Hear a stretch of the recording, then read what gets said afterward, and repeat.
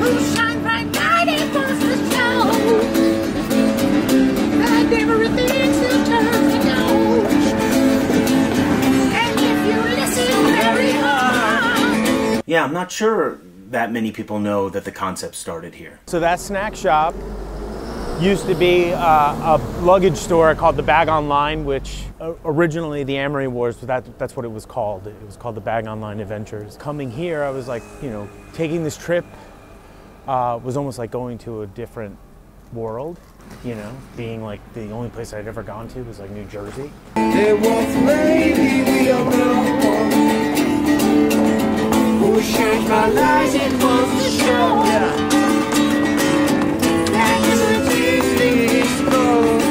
I sat at that window with the acoustic and conjured up Time Consumer and Everything Evil. You know, I had this idea, like before I came out here, that maybe I'll get a guitar and I'll busk and, you know, try to get people to notice my music.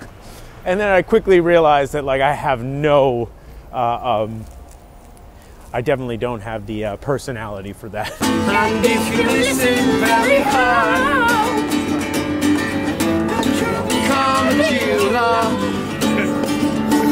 and when I got off the plane and I walked through Charles de Gaulle, it felt like this is very different. And then coming out of like the metro and seeing the sign in that sort of Parisian aesthetic, and I was like, clearly the architecture, it felt like I was in another world, and it just clicked. It was like, this is it. I'm going to create a piece of science fiction to, at that time, tell the story of my relationship with the friend that I had then. When I first came here, the concept was only meant to be 3 parts. Over the years, it became much more than that. And there's something really poetic now that I'm back here 25 years later, finishing the final 3 parts. And all at one, babe, and one is all. To be a rock and not the road.